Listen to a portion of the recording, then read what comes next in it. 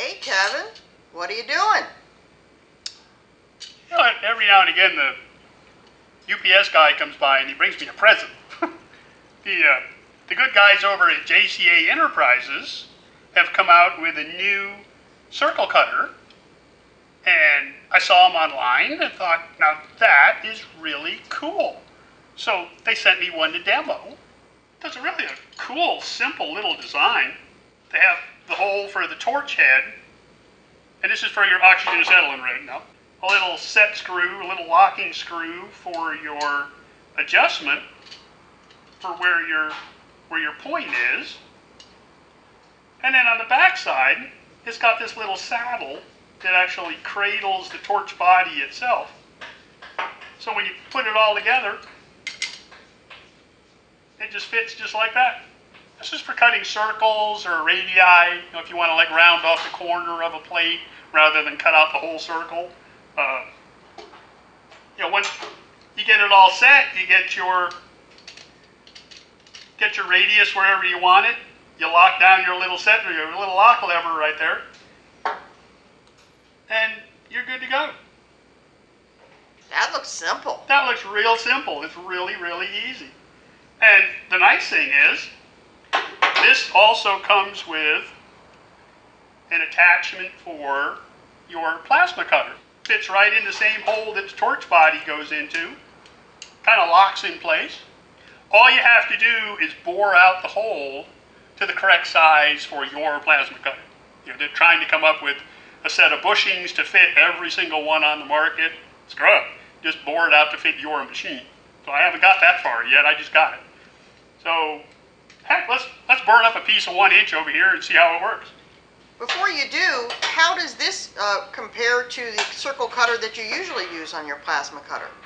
Totally different. Great question. Totally different setup. This is the one I normally use with a bushing that will take the head on the plasma cutter.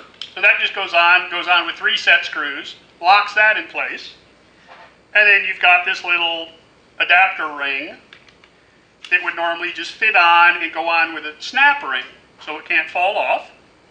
And then this one comes with a set of training wheels. It also has a little adapter that would go on that would move the wheels down farther for like when you're working on pipe or some curved piece or something, just to give you a little more space in there. And then the circle attachment would just screw in where the wheels would normally fit.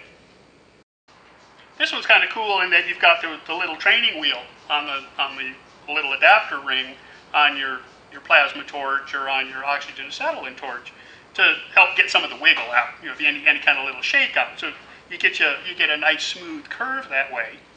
But you got this darn rod sticking out everywhere. And even if you put it on the same as this would fit on the oxygen-acetylene torch, there's nothing supporting it back in here. There's nothing supporting it here, so it's a little wiggly. It's not quite as smooth as you would think it would be. I like this guy. I think this is kind of cool. It's a nice design. It's got a little set screw in here for your point, so you can raise it or lower it if you want. You can also turn it 180 degrees. This rig will work from a 1 inch circle all the way out to a 26 inch circle. It's a lot more solid. You don't have quite as many parts to lose. I think I'll just go ahead and I'll bore this little plasma adapter out to fit my torch, and I'll play with it a little bit and see how that works. Let's go ahead and hook it up and we'll burn a piece and see how it works. So I put my cutting table up and got just a piece of 1 inch blade. So what I want to do is I'll just go ahead and put it on the torch, click it in place, and then I can adjust my radius with a little roller, lock it in place, and I like to check it because I've cut things off too short way too many times, and that'll work just fine. So let me go ahead and put my gear on and we'll fire it up.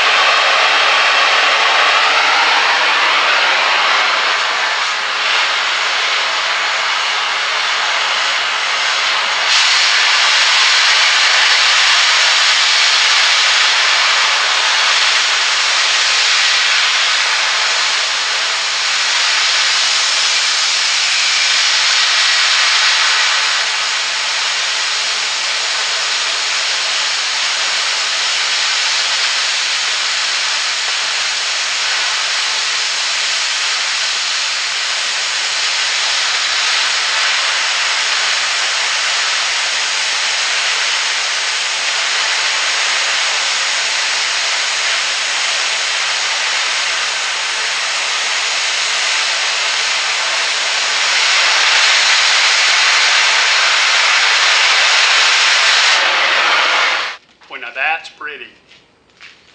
That's nice.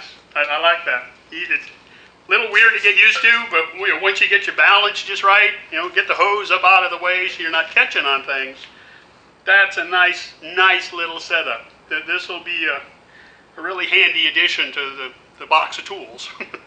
So I'm going to play a little bit more. We'll see you guys next time.